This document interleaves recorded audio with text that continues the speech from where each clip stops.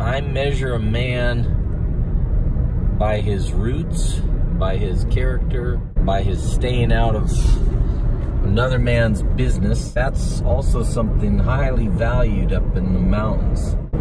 You stay out of another man's business, and that's why people come to these places, because they don't want anybody having their eyes and ears and nose and mouth in anything that they're doing if they don't want it. And another value is that until you know the maiden name of my mother, until you know the names of all my family, you don't know nothing about me. And I don't know nothing about you. So just leave it there.